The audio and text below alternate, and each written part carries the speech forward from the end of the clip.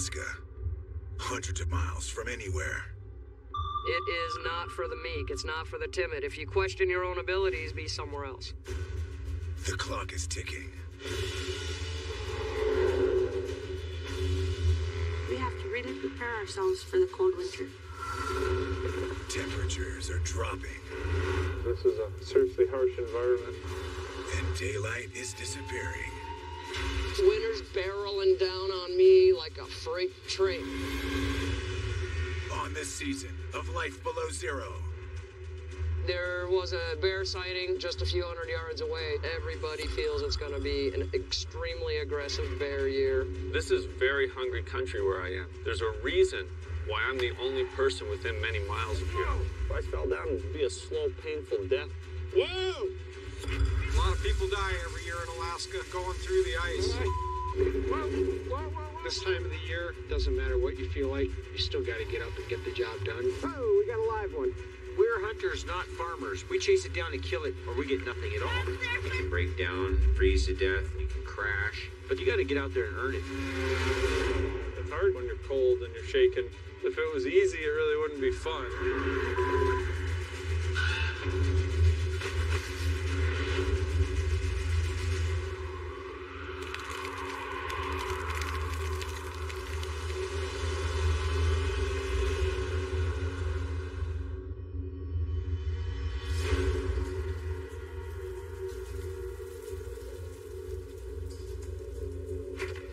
My name is Susan Akins, and I live 197 miles above the Arctic Circle, just a few miles from the Arctic Ocean. I live by myself out here at a place called Kavik River Camp. Population 1. The meat that I hunt directly means I live or I die. I still don't have enough to get me through the winter. Gonna go a ways upriver and set up a tent and see what I can get. The goal is I need to fill my freezer, to put it in my belly, so I don't die this winter. Weather in the Arctic is absolutely unpredictable. Every sign says big, bad winter again. So I have to be prepared for snow, cold, pretty much the whole gamut.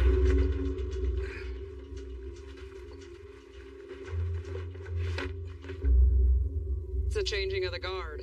Summer and the bounty of that summer is going to go away. The caribou migrate out, they're gone. The bears go to bed, they're gone. Most of the birds migrate out, they're gone. So if I'm gonna get meat, I've gotta get it now. I'm hoping to leave with an empty sled and come back with a full one. Nighttime is back, northern lights are back. It's just a quick slide now into the fun that we call winter. To stock up for the impending winter, Sue heads to where the Kavik River meets several valleys. A prime spot to source food. There's your ptarmigans. Oh, I see some ptarmigans way out there. I think I'll just have to get close and see where they're hiding.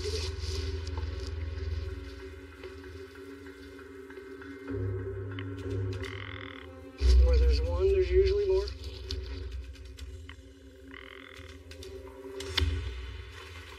I do have one. Let me go find him. All right, well, at least we got one for dinner. Thank you, little birdie. This is a good first step in filling my freezer, but I'm gonna need to do a whole lot more hunting to survive this winter. I have ideas for how I want my life to be, and you can make the life you want when you live out in the bush like this. There's nobody telling you what to do or what not to do.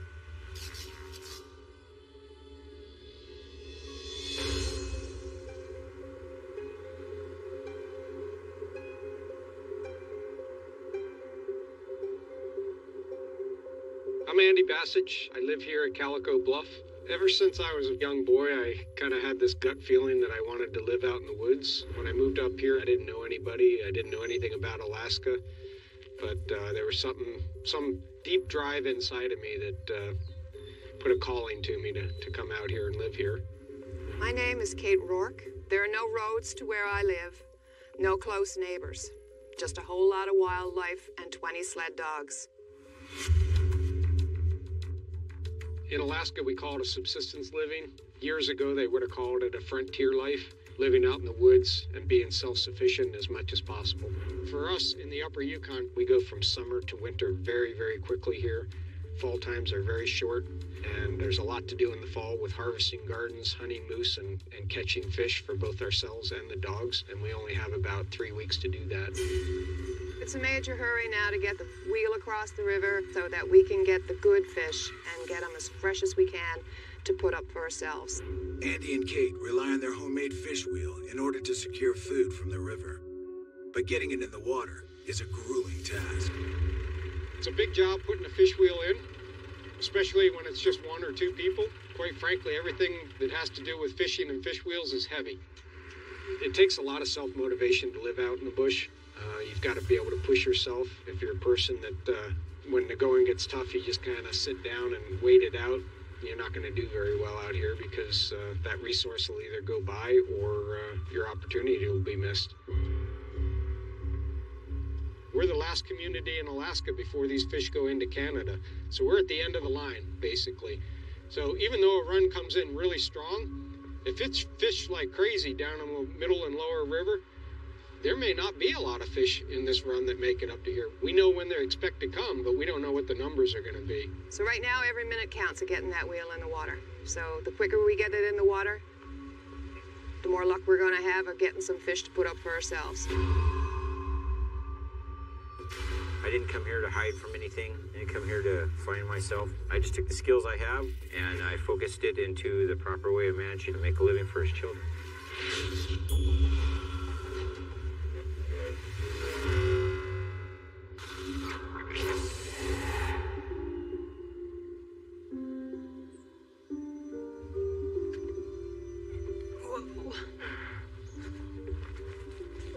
It's one big leg. Yep, the meat here don't come in pretty little plastic packages. It comes wrapped in skin. We have to skin it. And we have to take the muscle groups apart and separate the bones. There. It's a lot of work, all right, but it's well worth it. It's really clean food. It's beyond organic. I'm Edward Hailstone. My friends and family call me Chip. I live with 5 of my daughters and my wife here in Nordic, Alaska, along Kobuk River. And I live a subsistence lifestyle. We hunt, we fish, we gather, and we do it as a team. My name is Agnes Hailstone. I was born in Narvik, raised here. I've been here pretty much all my life. My daughters were born here, and hopefully they'll do the same. So I'm thinking, this place needs a cache. I need a place to put this up and to hang it in. Yeah. The best thing to do is just build a little something here. Just build it here. Yeah, we could use it this winter until we're done with it. So the caribou we get here will go in the cache. Yeah, it'd take at least 10 logs per wall. And it's going to take beams for the floor and beams for the roofing. So I'm probably looking at like 50, 60 logs. Okay. With dark winter approaching, the Hailstones will soon partake in their most crucial hunt of the season. In preparation, they must replace their old meat rack with a new cache that can store larger quantities of meat. When we're gathering wood, we have to go at least 5 miles away from this town. Look at that. Even skinny ones are, oh wow, we scarred. Even those little ones will do fine for the top stuff. That should.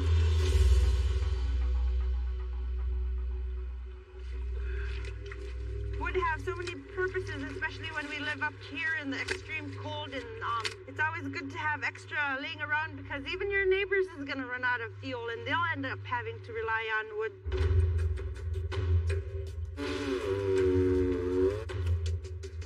Yeah, I'll say he who chops his own wood heats himself up twice. So I'm throwing these logs out in the river. And she can bring the boat right up to them, add a loop or two to them, and then go to the next one and go to the next one. We're doing something that's terribly efficient and terribly useful. And the benefits out of this is everything from heat to buildings and then back to heating that building. looks like the wife is coming down, catching up with the logs. And looks like all the ones I've tossed in there along the bank here are ready to get picked up here pretty soon. She's adding rope, tying them into a bunch. I think she's doing a good job. I was going to go over there to the wife and go jump in the boat and maybe start maneuvering her a little faster. Here's the next bunch, right? Okay. Take this out and attach it to that one.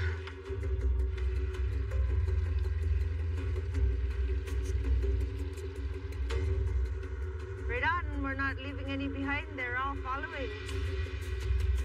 This is enough for now. This is a good load. So this is all ahead full steam right now. But it's been a good day. I got a good load of wood. I can sort this stuff out and get started making something. But in traditional days, this is exactly what they would do to get their firewood. They'd go at the end of the year when it's all nice and dry like this, and they'd float them on down the river at this time of year in rafts like we're doing here, and that would be that. And get through the freeze-up when you can't go out and gather when the ice is too thin. I live out here because I really enjoy this lifestyle. I enjoy the autonomy it affords. I enjoy the confidence it demands. I like the connection to nature I feel when I live the way I do here.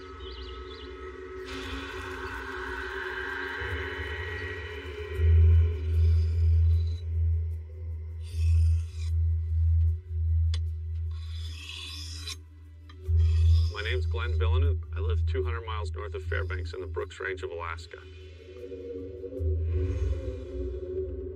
I'm a 60-mile walk from the nearest road. My nearest neighbor lives, I don't know how far away. I picked this place because nobody else was utilizing the resources here. It was a place where I could go hunt, trap, fish, live as close to the land as I wanted to. And it's the place I consider home. It's early in the morning, it's just barely starting to get light out, and this is the first day that I've decided that I want to look for a moose. With almost nothing else to eat, I can get by for 6 months on a moose. Okay, that has a razor sharp edge on it now. That'll shave hair right off of my arm. When you're eating very little carbohydrate, like I often am out here, I have to get about 3/4 of my calories from fat. Fat's hard to find. A lot of animals don't have enough fat to go with the meat. The really critical thing is to get a moose with a lot of fat on it. It's the time of year when the moose are mating and the bull moose stop eating. And every day that passes, the longer it takes me to get a moose, the leaner that moose is likely to be. This magazine holds 4 rounds. But if everything goes right, it's only going to take 1 to kill a moose. When I pull the trigger and that moose drops, that's 6 months' food right there. I have to be really careful not to make noise. And more often than not, I've detected moose by ear rather than by seeing them.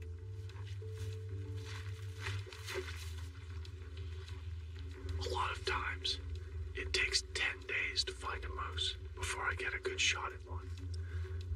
So I just have to be patient, pace myself, keep my energy going so that I can get a moose and then still have energy left to get the moose home.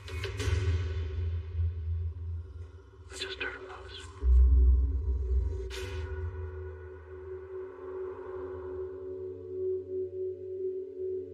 I just heard a moose over this way.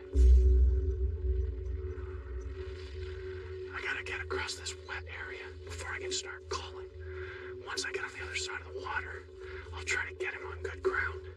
If I kill him in this wet spot, it would be a disaster trying to get him out of here. Hunting on foot, I can't cover nearly as much territory as if I had a motorboat or I was in an area where I was using a 4-wheeler.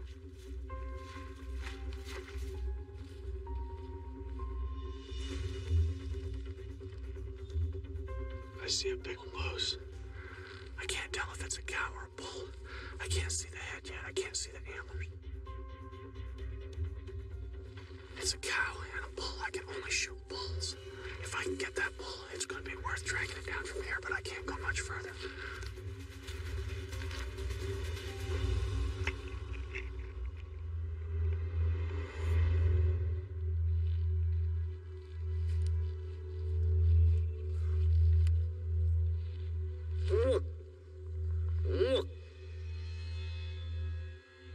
keep moving further away from me into the forest, further and further away from the lake.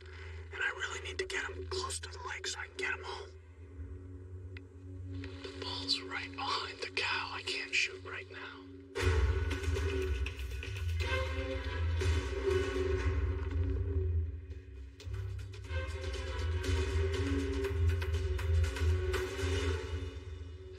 It moved. It takes days walking around to find a moose. Then you gotta get close enough to it. I'm just getting way too far away from the lake. If I had to move a moose from here all the way down, I'd have my hands full. It would take me a few days probably to get it all home. So I've pretty much given up on this one. It's a beautiful moose. It's too bad. It's just a beautiful bull. Every year that I've been out here, I've always gotten a moose. And it's always scary because there's always the chance I don't get one. And if I don't get a moose, it would be really hard for me to live out here. I live dynamically close to my environment. It's right up my backside and I'm crawling on top of it. So we better be able to get along, say sorry when we do something wrong, and thank you when it goes right.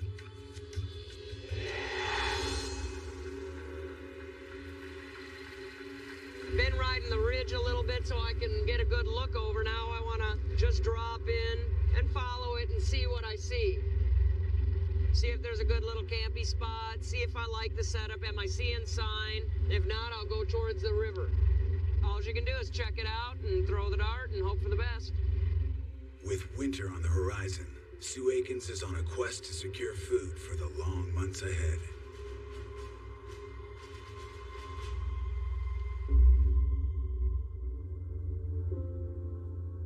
Got a nice little valley that might funnel some animals in. They can come down this valley, down that valley, up this one, or down that one. I mean, it's as good a shot as any. I say I set up camp. When it gets dark out here, you definitely feel vulnerable. Expected to be a pretty brutal year with the bears. Living by herself, hundreds of miles from the nearest hospital, Sue must protect herself from the region's many apex predators. This is going to be some bear fencing. I'll get it to go around a few times, and then you hook up a battery to it and some leads, and zap! The little bear tries to make a snack out of Susie, he's gonna get macked. Sometimes all you need is a couple of seconds to get yourself ready.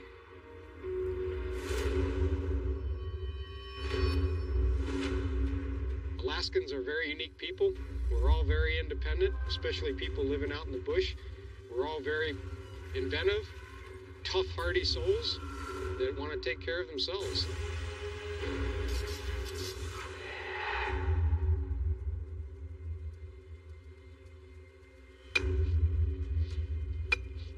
Andy and Kate must get their fish wheel in the water, or risk missing their opportunity for salmon. Let's flip this over so that the boards are up. Yep. When fall hits, it's the crunch time. And we've got to get everything done before that snow flies. There's no time to stop. There's no time to rest. There's hardly time to take a breath. It's always very nerve-wracking for me putting the fish wheel in. The last thing I want is the day I want to go fishing to break my wheel putting it in and then spend 3 or 4 days trying to fix something. All right, ready to go fishing now. Fall chum have a very short cycle of really up and really down. And when they're up really good. When they're down, they crash. There's nothing. Son of a bitch! That's turning too fast.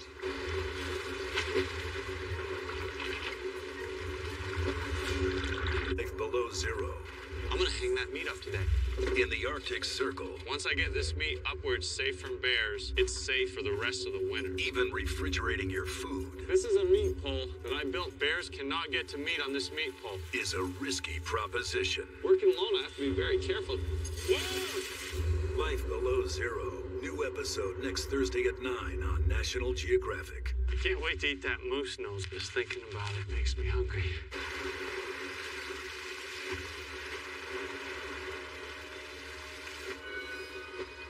Son of a bitch! That's turning too fast.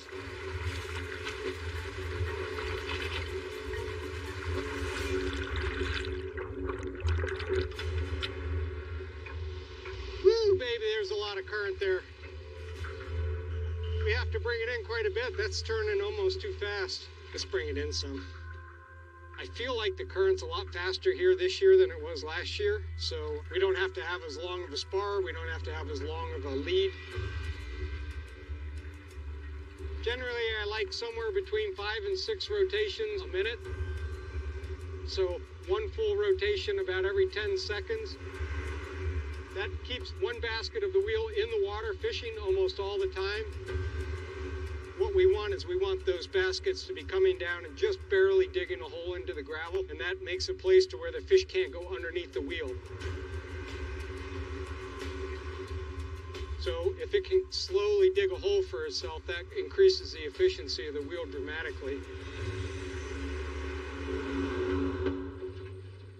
That's about where we want it. Woo-hoo! Seems to be turning really good and touching bottom and not going too fast, so looks like we found our spot. Here, fishy, fishy, fishy. It's a crapshoot. We have no idea what's going on other than I know there are fish coming up. How many? I guess tomorrow morning will tell.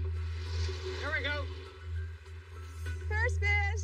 Looks like a nice one. I'm very excited. We got our fish wheel in, and it's going, and it's catching, and it went in as smooth as silk. Tomorrow would be great if we had maybe 100 fish. That would be a really good start for us. I live out here for the freedom of doing things my way and the way that I feel like doing them, when I feel like doing them.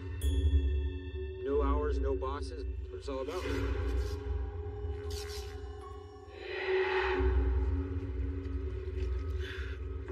It's always been the best way to move a lot of firewood in one shot. Hell of a lot easier than dragging it on a sled, just 6 or 7 pieces at a time. Stuck so many times. Yeah, there's no getting stuck, there's no being frozen, there's no breaking your equipment. Much easier. We have really small trees up here because it's the Arctic and they have a real short growing season. And we have real long winters, and then we have real deep cold.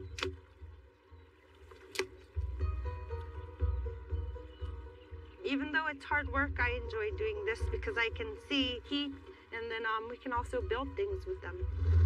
Homeward now, huh? Yeah. Raw materials to us is part of the essence of subsistence. It's getting stuff yourself, getting materials from the lands, the things you need.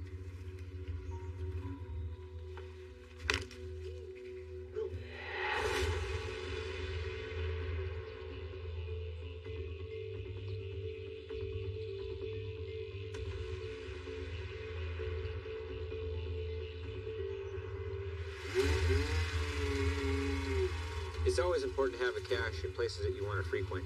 You do need to have places to keep your things dry. You need to keep yourself dry sometimes. So as an emergency backup, I could walk inside the cache and say, well, I need to sleep here on the floor. And that's happened more than once. I got a V-notch on the top, and on the bottom, I have it notched like that. And so when they rest, they'll rest like that upon each other. I'm going to split this one in half so it has a flat half that'll meet my flat floor and my flat beam so I can start the logs on top of it. And that way it can all disassemble, and I can take it in pieces other places, and I can reassemble it. Living a subsistence lifestyle is basically working for yourself. And what we're doing is we're going out and we're getting materials, raw materials, and we put it all together to make a living. You know, we have it down for ourselves. Nobody wakes us up in the morning and tells us what to do or where to go or how to get there. We've learned over the years, throughout my life, just experiences themselves have amounted to this. This is actually excellent.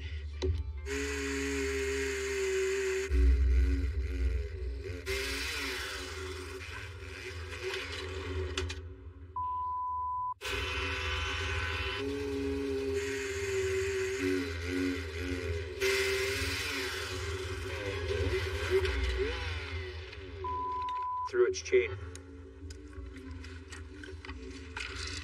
These things happen. It's part of having any machinery. This isn't a recreational use. It's like our snow machines or our chainsaws. We don't just recreationally use these so we can have a little bit of wood at the cabin, you know, for the 2 weeks out of the year we use it. Damn it, we are using these things all the time, and we're constantly in a state of repair. With caribou season just days away, Chip must hurry to complete his cache in order to store meat from the upcoming harvest. Instead of just trying to use a chainsaw to make a rounded cut and going down to the depth I want it to be, then I'm making my cross cuts. It takes out the pieces a lot easier.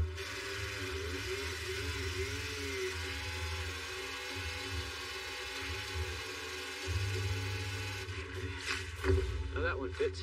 From here on, it's pretty much just cut and notch and stack, and I'll have my walls.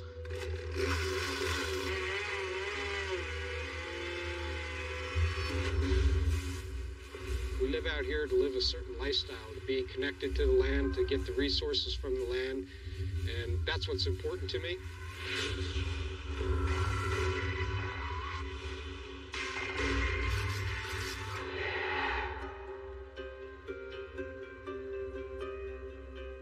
You untie and I'll drive. We're gonna go check the wheel for our second day, see what we get. We're hoping it's not too many fish. We still want to put up a few more fish for ourselves. It's very time consuming to cut them for human consumption, to do it right. Scoring them. There's a lot of work that goes into brining them, getting them ready to go into the smoker. If we get females, we'll probably smoke some eggs, so we have some caviar. All of that takes a lot of time, so 100, 150 fish would be great. It could be really bad news if we pull up and the boxes are overflowing with fish. So I don't want to have to deal with 400 fish. It'd be really nice to deal with maybe 100 fish. We can focus on cutting and drying and smoking some of the fish that we want, and it won't take me long to put up 100 fish for the dogs. That's nothing for us. I guess we're going to find out here real quick.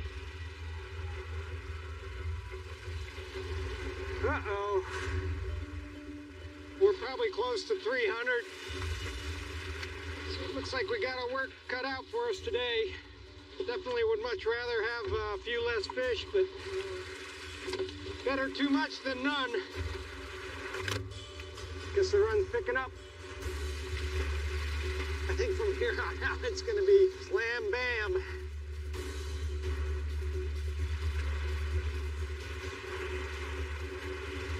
We got a lot of fish today. Kind of like an Easter egg hunt. You show up at your wheel and you see how many eggs you got in the basket. That's the way every day is out here.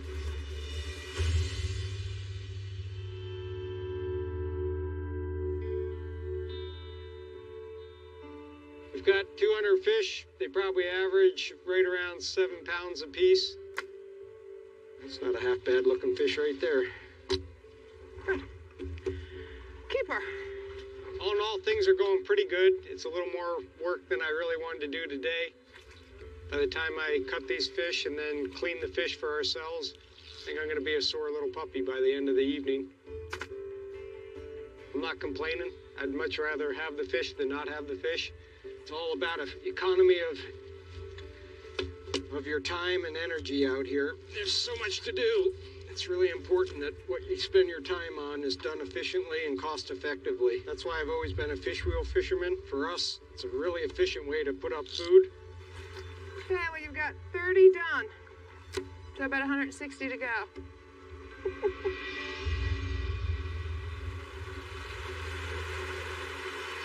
For me, living involves hunting and killing in order to live. It's the natural cycle. Part of the cycle of life and death, and I'm participating in it every day out here.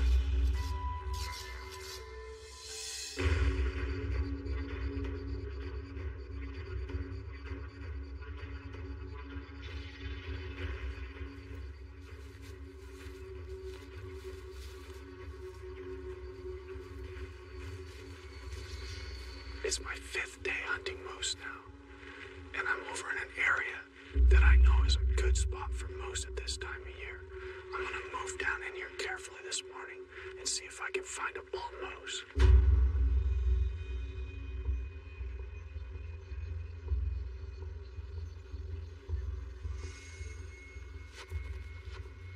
living up here in the Arctic in the winter, it takes a lot of energy. It takes a lot of food. I eat a lot. I eat about 3 pounds of meat every day. Meat and fat. That's what sustains me in the cold weather.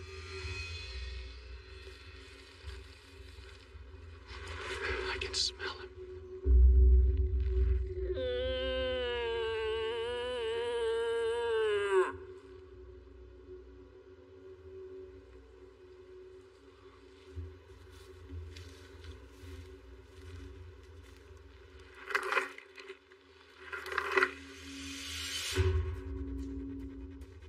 Here he comes.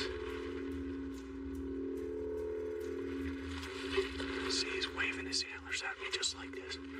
He thinks I'm a moose right now. He's coming to fight me off. He's got a cow over there.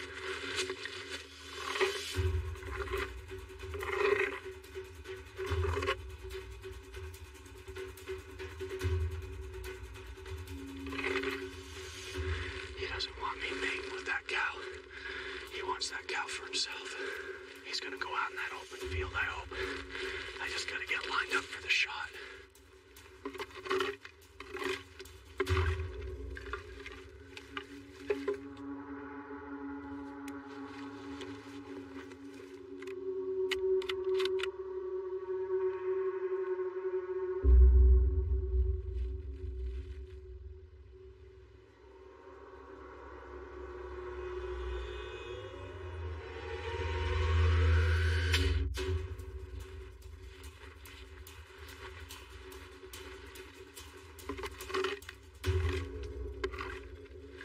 He doesn't want me mating with that cow. He wants that cow for himself.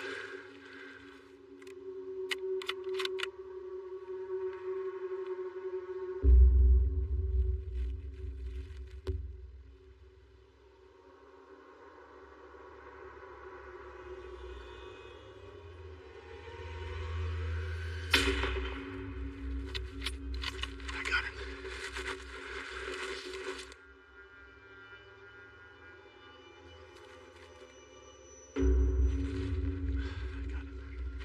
He's down.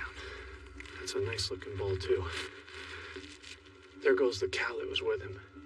She's out of here now. She's an estrus. She's mooing and mooing. She's wanting to get bred, and he thinks that I'm another bull coming to take his cow. He doesn't want that. So he came over here to fight. He was over here to chase me off. This is the 5th day looking for a moose. I've walked about 25 miles looking for this moose around the lake.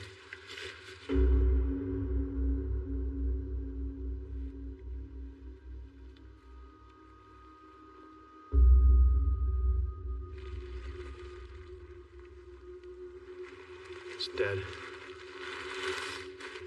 If I had very little else to eat, just this moose here would feed me for almost 6 months. It's really an important moment for me to get a moose like this. It was a lot of work, but I got him and I got 6 months' food right here. It's a good moment for me. I would rather live this way by hunting than by buying my food in a store. That's the way I live out here. It's the natural cycle. We never had no big dream for big houses. We treat this like a camp. It's a place where we can take shelter, we can eat, we can see our family. It's pretty nice.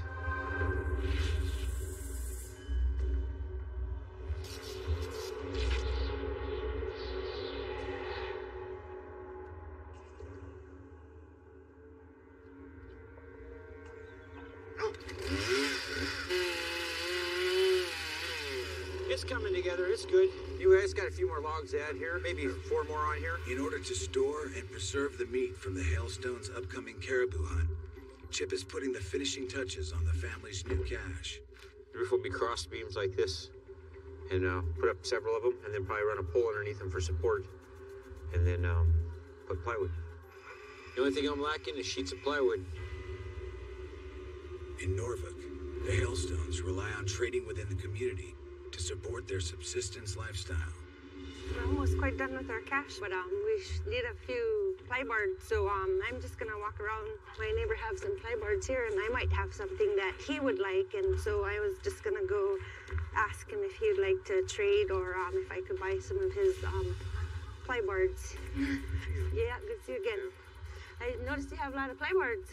Yeah, this would be perfect. Wow, these are nice. Are you willing to trade? What would you have to trade for these? I got 10 gallons of gas. 2 gallons gas? Okay, Yeah. that's a good deal. Yeah, good deal right there. These are perfect. Yep. Score. Those boards are like $120 piece boards right there. And for 4 of them, and he's not using them, and he needs gas, and I need boards, so it's a good trade for the both of us. I'm gonna go tell him the boards I traded for his gas, and I have to go ask him for his gas now.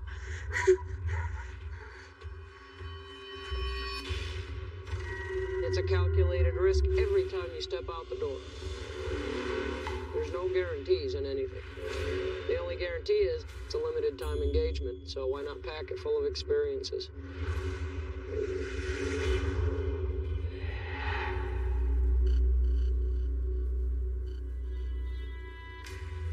Got a big rain system coming in, and that will just damage the hunting. My visibility goes down to nil, and the animals are just gonna find some hole and hunker down. I'm looking for anything that's gonna provide meat that's legal. They're all on the menu, but I need to get there, get closer, and get the good visual. Here they are. Where are they going? They call them Ghosts of the Tundra, and what that means is they're using the geographic features. Dips and swales, and they'll travel around in them, and then all of a sudden they're on high ground. So for the human eye, you're looking and, oh, where'd they come from? They're just standing out in the middle of the field. What you don't know is there's a little dip they traveled in. And then you go, oh, okay, you reach your gun, and where'd they go? They're gone. Now, I'm gonna do the same thing that they do. I'm trying to keep the geographical feature in between the two of us. So I'm turning the tables on it. They use it to hide and pop up and down. I'm using it to hide and pop up and down. This is the game trail. Bear. We've got bear and caribou. I know they came through this way.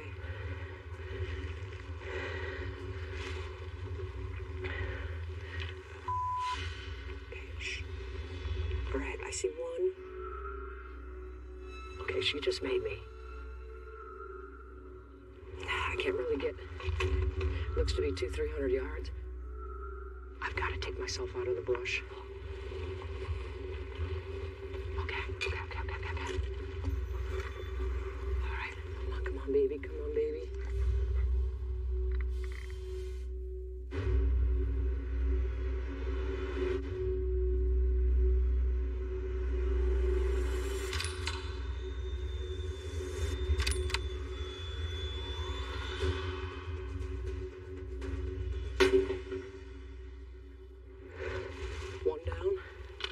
I picked it right. There was bear tracks, wolf tracks, caribou tracks, moose tracks. This is definitely the confluence where you're funneling.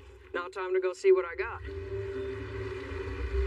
I've got to go retrieve the meat before some of the predators decide to relieve me of the responsibility. I've got a big old storm coming in. The forecast is keep dropping in temperature and snow. This time of year, I can get 3 foot of snow in no time flat. Winter is breathing down my neck. Right now it's going slate gray, which this time of year means snow. I can trap myself out here, so I want to get this done quickly. Very first caribou that I got, I was maybe 12 or so. Different things happened in my younger life and left me kind of raising myself and being alone out in the wilderness of Alaska. Bus driver handed me a gun and said, you don't learn to shoot, you're not going to be here. Figure it out. Got a handful of bullets. I was pretty hungry. I was pretty cold. Here comes this animal. And I first thought of Santa, you know, and was pretty starstruck. And then my belly rumbled. I took it down, and it was a harsh reality. It's kind of a full circle moment. Thank you. Taking the first life and being grateful and not being hungry anymore to being better at it, still being grateful, and I won't be hungry this winter. I've been down here a little while working on this. There's no predator within 10 miles doesn't know it's here, so they're going to be coming in. So I want to get out.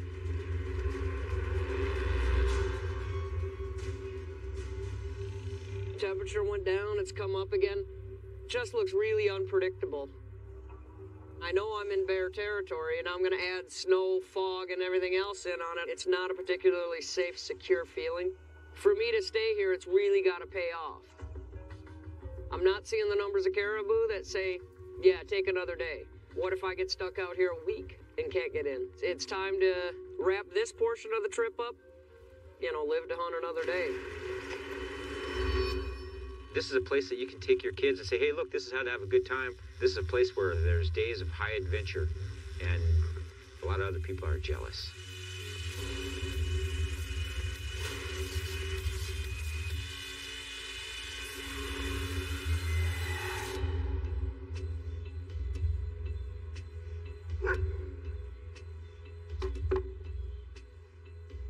I think I got that one on straight.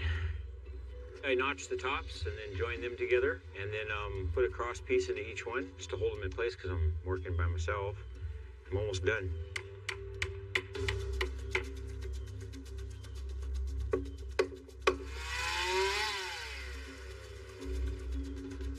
Wow!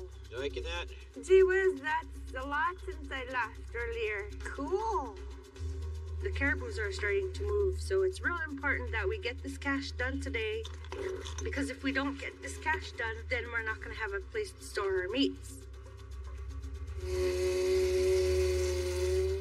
I've got 4 sheets of plywood over here that my wife traded the neighbor for, and I'm going to put them up on the roof. What isn't forgotten and what's still very viable is gathering stuff for yourself, building stuff for yourself.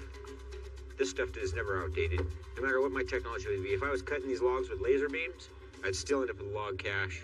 Someday the girls will come and look at this and say, hey, look, this is how my mom and dad did it. Yep.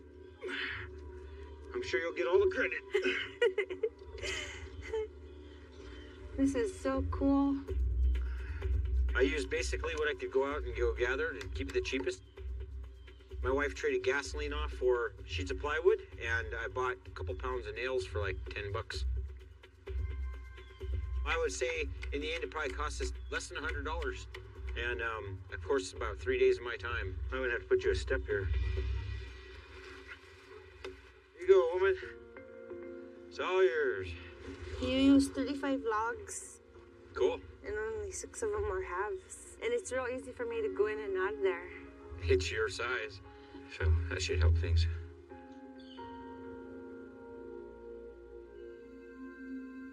Hey, babe, how you like it? It's awesome. It's awesome. Look, I could go in and peek. Who knows, Mary? Someday it might even be yours. We might be old and gone and dead. You might be an old lady and telling your kids, my dad built that. Go ahead, have fun.